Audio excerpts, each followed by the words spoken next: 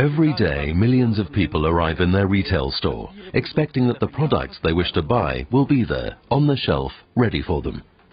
Making sure that the shelves are filled takes a lot of planning and coordination between trading partners. Hello.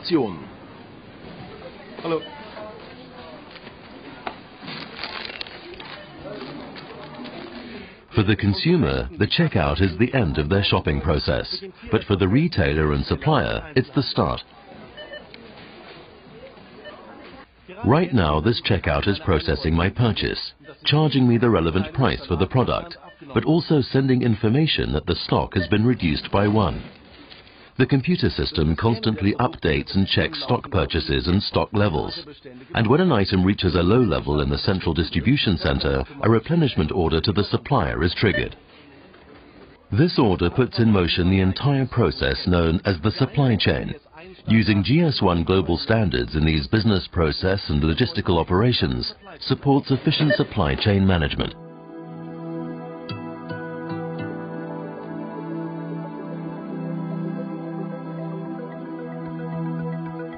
To be able to transport goods through the supply chain, there is one GS1 identification key which is vital.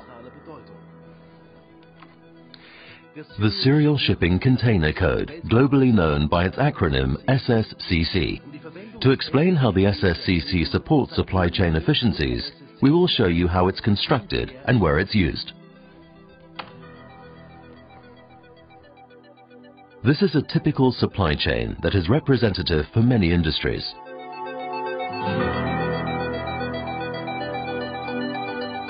The use of the SSCC starts right here in production at Unilever.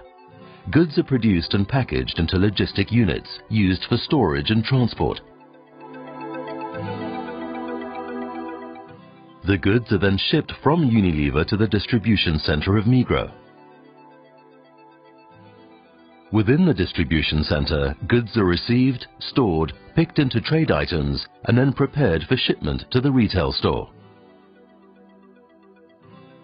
The goods are loaded onto trucks and transported to the store.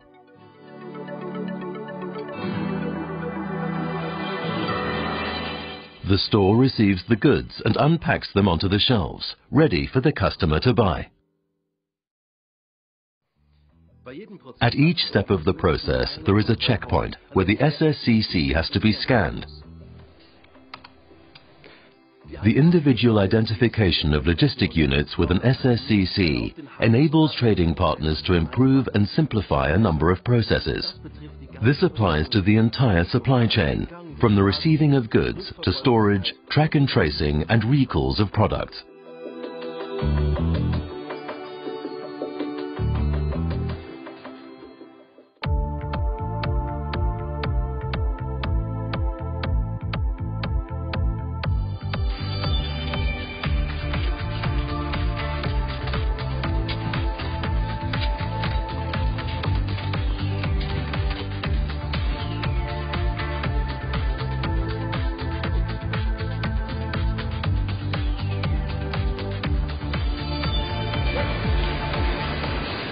When products are produced, the consumer unit is identified with a Global Trade Item Number, or GTIN. This number is encoded in an EAN13 barcode symbol.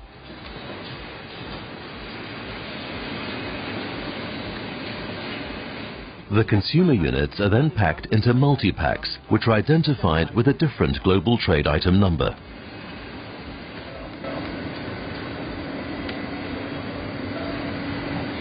These multi-packs are loaded onto pallets, and this complete logistic unit is identified with a unique serial shipping container code. The IT system uses the SSCC to link all related information about the product, such as batch numbers or production dates. The SSCC is encoded into a GS1 128 barcode and is printed onto a logistic label. The SSCC enables the manufacturer to store and find this pallet in the warehouse.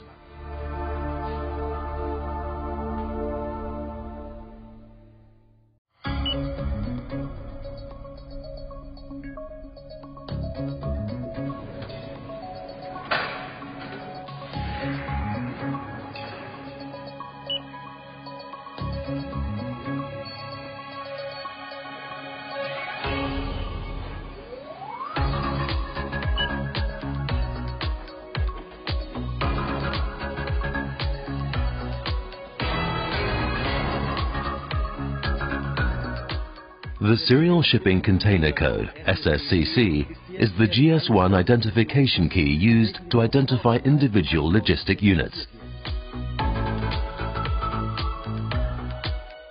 The SSCC begins with an application identifier 00, which tells the computer system that the next 18 digits make up the unique identification of the logistic unit.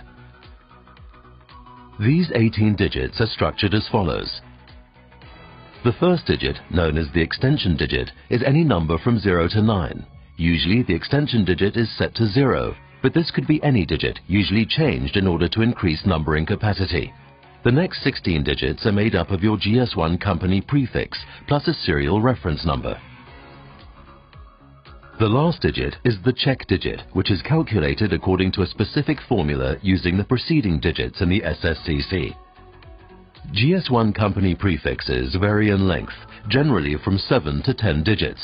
If your GS1 company prefix is 8 digits in length, you will have 8 digits to sequentially number your logistic units. If your GS1 company prefix is 10 digits in length, you would have 6 digits to sequentially number your logistic units.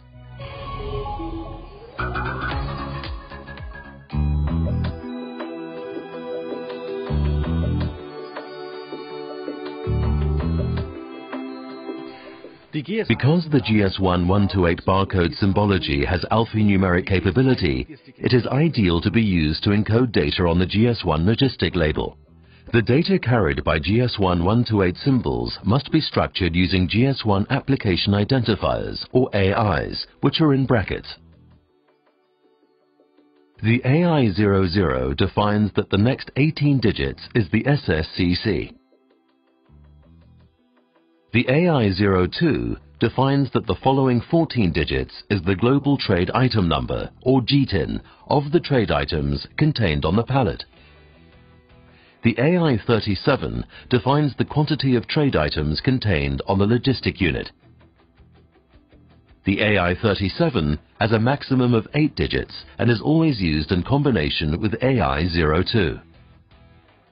The AI15 defines the 6-digit best before date using the format year, month and day. The AI10 defines the batch number up to a maximum of 20 digits.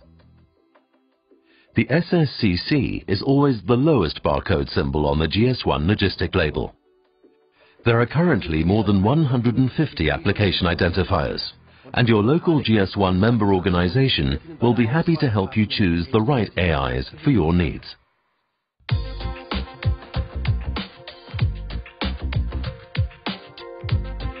The positioning of the GS1 logistic label is very important.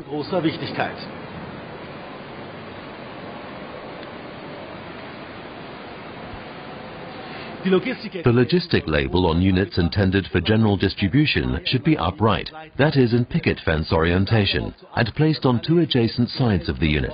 Each item should have at least one logistic label. Logistic labels must not be placed under the foil or wrapping, as reflectance issues can interfere with the scannability of the barcode. Target height for the bottom of the barcode symbol is between 400 and 800 millimeters from the base of the pallet. The symbol, including its quiet zones, should be at least 50 millimeters from any vertical edge to avoid damage.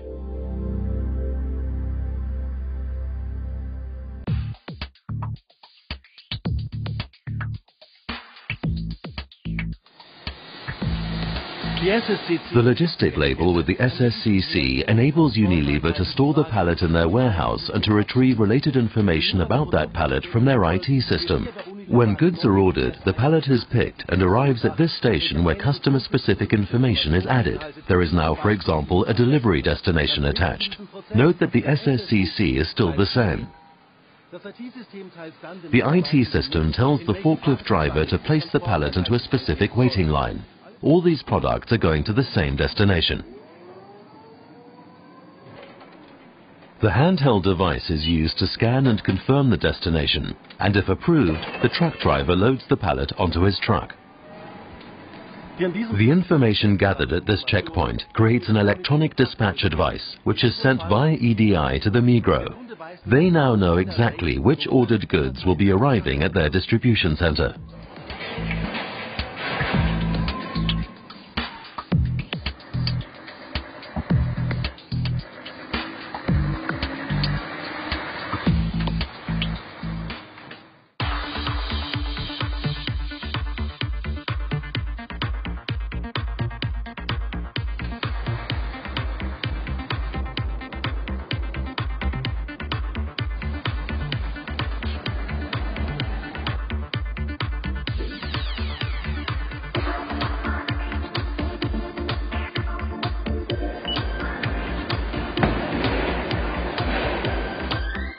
When the logistic units arrive at the retailer distribution center, the unique identification of the logistic unit, the SSCC, serves as a reference to retrieve the information previously received by EDI. The receiver of the logistic units scans the SSCC and validates the physical unit against the information in the IT system. This makes the process of receiving goods very simple and efficient. The tracking of logistic units is supported by the unambiguous identification of the logistic units with an SSCC. Tracking information, where the logistic unit comes from and where it should go to, must be stored by all parties in the supply chain. This allows for the complete flow of information between trading partners and ensures efficient supply chain management. On occasion, there are some suppliers who do not produce logistic labels with SSCCs. These pallets must be placed into the special handling zone, where they have to be carefully checked and manually handled. This takes extra time and adds cost to the process. After manual checking, and if the delivery is correct, it is approved and Migros prints its own SSCC logistic label. With the Migros internal SSCC on the logistic unit, the goods can now go back into the normal process and no longer have to be handled separately.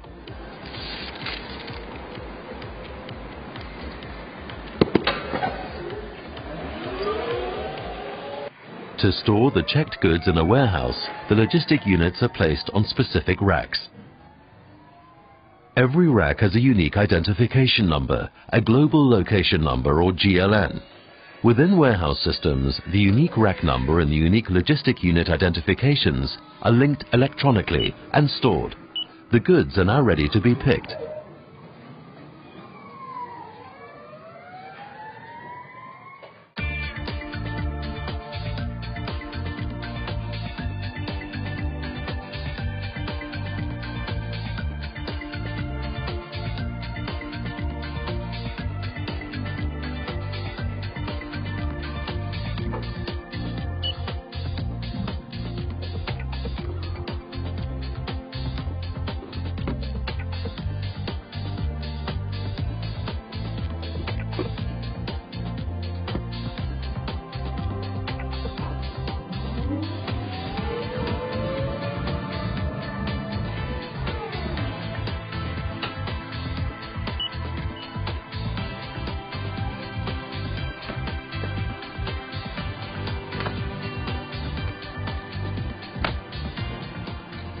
Here in the picking area of the distributor, the old logistic unit is broken down and a new logistic unit is created based on an order from a retail store. The new logistic unit is then identified with a new Migros SSCC.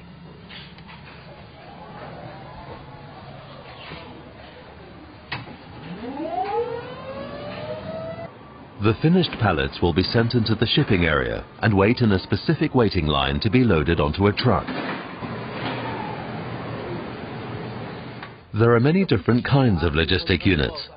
This logistic unit, for example, has been put together consisting of many different products because they've been ordered by one retail store.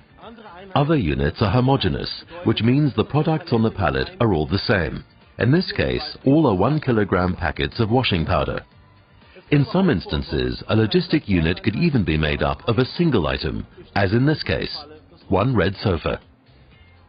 All these logistic units have one thing in common. They are identified with an SSCC.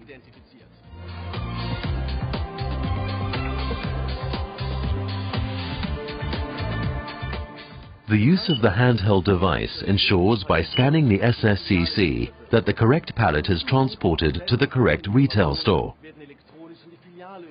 The information gathered at this point in the process is then electronically sent to the retail store. Consequently, the IT system of the retail store knows what is in the truck before it arrives there.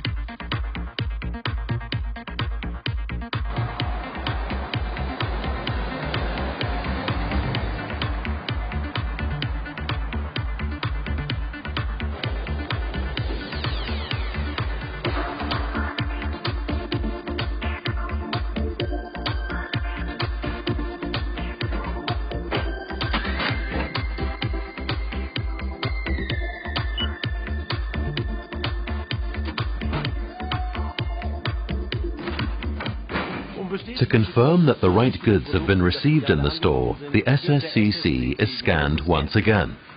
At this point in the supply chain process, the use of the SSCC ends. Products are unpacked onto the shelves and made available to the consumer.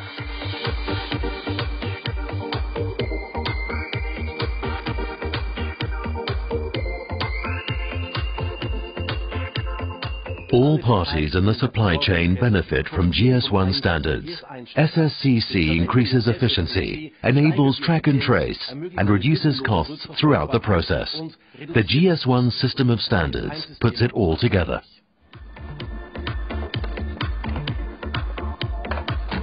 Einen guten Appetit. Dankeschön.